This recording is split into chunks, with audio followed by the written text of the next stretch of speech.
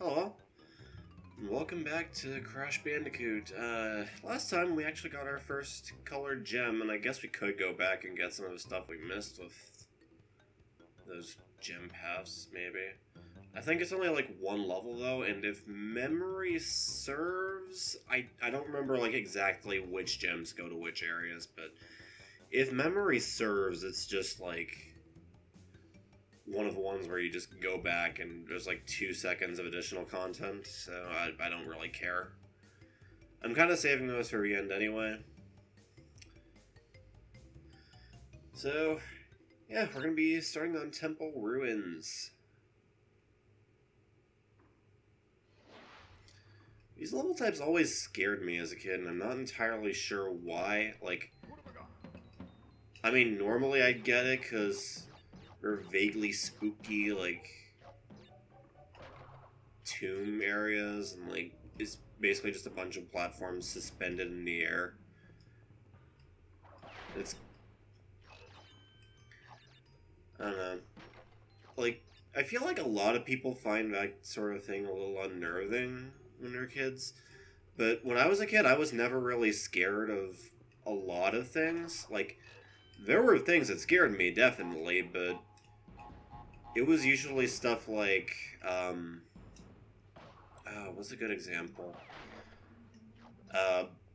Blood, like, always got me. Like, I remember, like, watching Rugrats or whatever, and, like, Tommy cut his finger on some, like, ivy or something. And that freaked the hell out of me. Like, I'm still not great with, like, realistic blood right now. But I don't know, that was just one of the things that, like, always scared me as a kid, but usually it isn't, like, video games that scared me as a kid, because, like, I don't know, like, I'm a dumb kid, I'm trying to figure out how to wrangle this controller right now, because I'm a dumb kid. This doesn't really come natural to me yet, as opposed to now where I can pretty much just adapt to any kind of controller in, like, 2 seconds.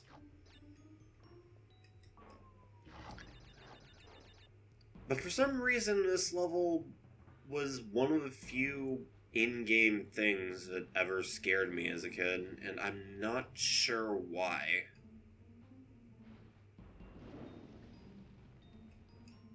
Oh!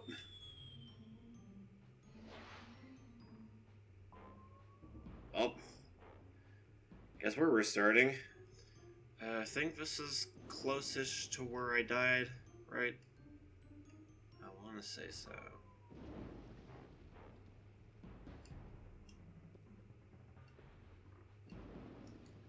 Yeah, this looks a little further than I got, so... Yeah, I'm just gonna roll that for a bit and assume so, because I wasn't really paying too much attention to where I was at, and yeah, there's a checkpoint right there. So, what's been going on recently? Well, not a whole lot since then. It's still hell season. Though actually, interestingly enough, I guess since people nowadays are, like, looking into bottled water a little more, hey, this is signposting. Or something to that effect. That actually does remind me, like, kind of recently, I saw, like... So people these days are getting, like, more bottled water because, I don't know, I guess they might think maybe there's something in the system, and maybe, like, if I drink tap water, maybe that'll get me the virus. I'm not entirely certain on that, but, I mean, you do you, I guess. But, like, kind of recently, like, I saw this one, like, Twitter thread that was just, like, a bunch of those one's gotta go things, or, like, Nickelodeon cartoons, like, old teen sitcoms or whatever. And one of them was about bottled water companies, and I'm just sitting here thinking, like, do people have, like, favorite brands of bottled water? Like, are there Dasani fanboys out there? Oop, oop. Well.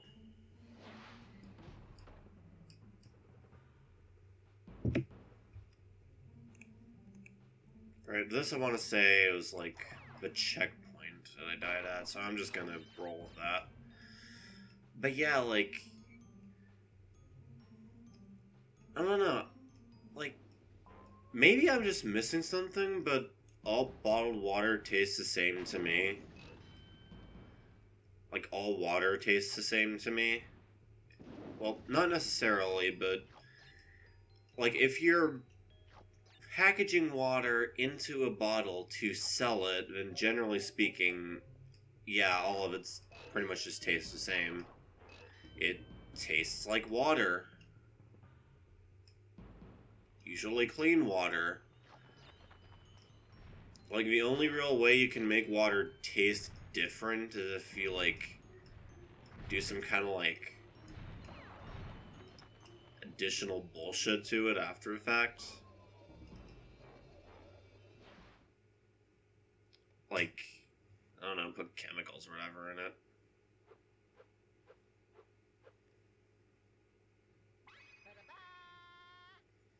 But, like, I don't know, the only times I've had water that tasted different from just a water taste is, like, if I'm just drinking it out of a bad tap, basically, like every fucking tap I've ever had.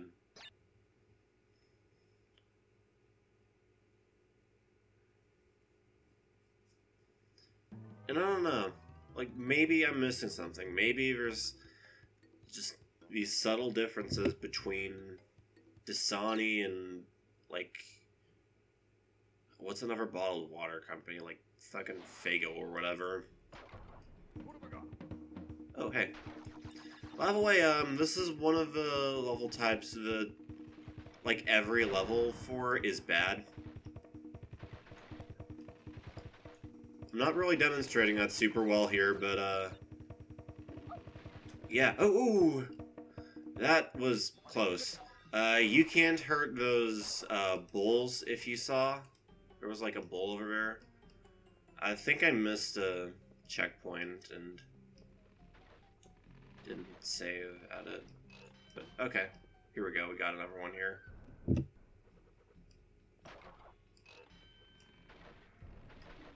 And yeah, I'm basically just giving up and save stating on all of these.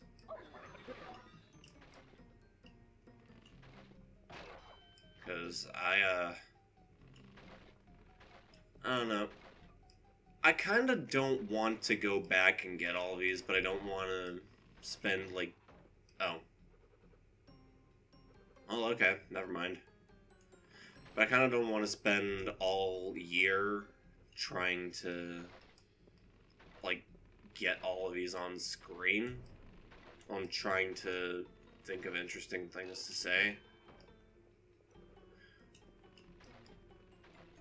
You know, this one's actually not giving me as much trouble as I remember it giving me. Oop. Spoke too soon. Oh well. I feel like it's definitely, like, a lot harder in the remake, just because they changed the hitboxes up. If you're not aware of that, by the way, I doubt anyone who would be watching someone play Crash Bandicoot in 2020 doesn't know about the changed hitboxes in the remake, but if you don't, then I guess let me explain. If I can stop dying. And I was doing so well for the longest time, and suddenly, you know what? Let's fix this.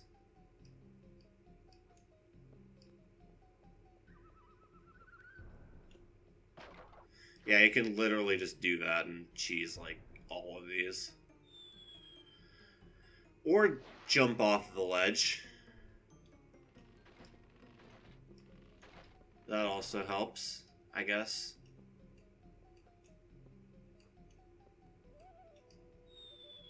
Jumping onto them can be a bit tricky, so I guess there's that. But yeah, that's what like a lot of people do on these levels because they just don't want to bother with the platforming. And I should probably stop attempting that because it's just going to be eating into my lives and making me look like a dumbass. For as much as I'm not already doing that myself. Yep.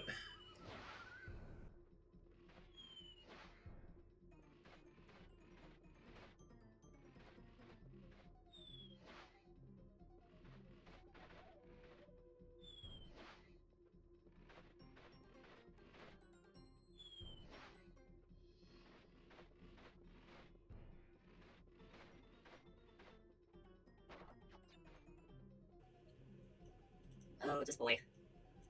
Oh, damn it.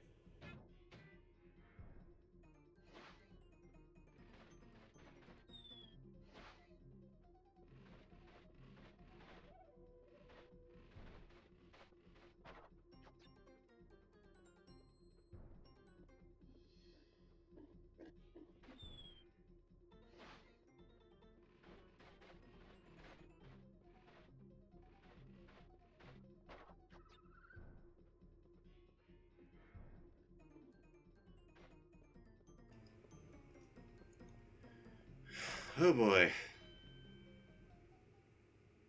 That was annoying.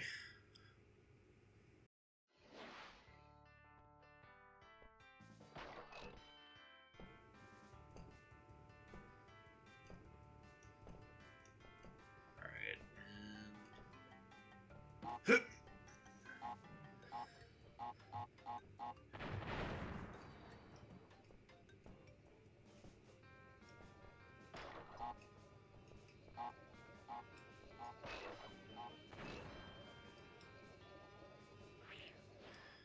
There we go. Okay.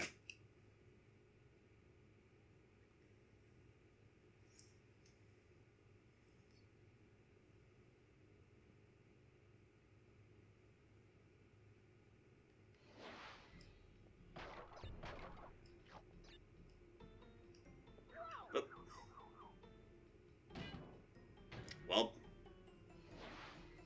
at least there was a checkpoint there. And yeah, you kind of have to be careful about this guy, because you do need him to continue on.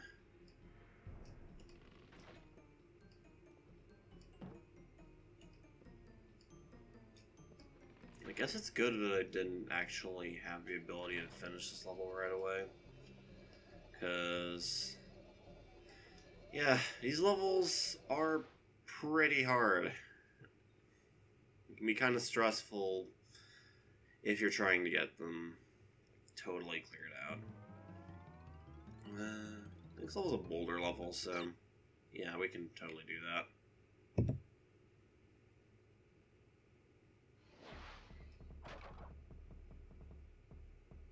Yeah, whatever, I'll live with it. My live count doesn't really matter right now. Like, I'm not what one would call an expert at video game, but I'm at least decent enough to where I don't die that often. Like, I don't die often enough to where I'll get a game over anytime soon. Oop. I did just die immediately there.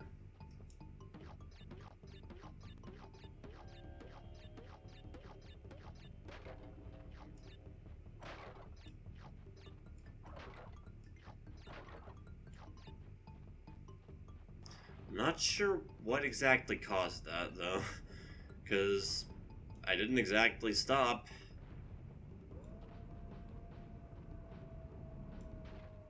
Pretty sure I wasn't being held up by anything. Or, well, that time it was.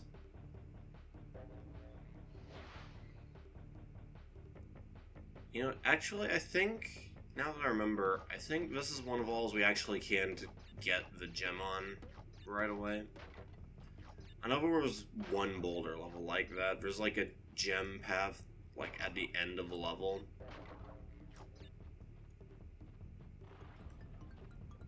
So I should probably just not worry about gems or dying or whatever.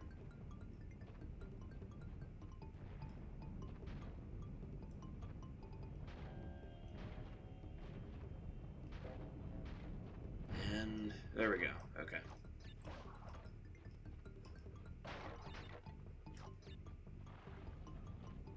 And then I say that, and then it's going to turn out that no, I'm thinking of a different level. Pretty sure I'm not, though. I don't remember being too far in.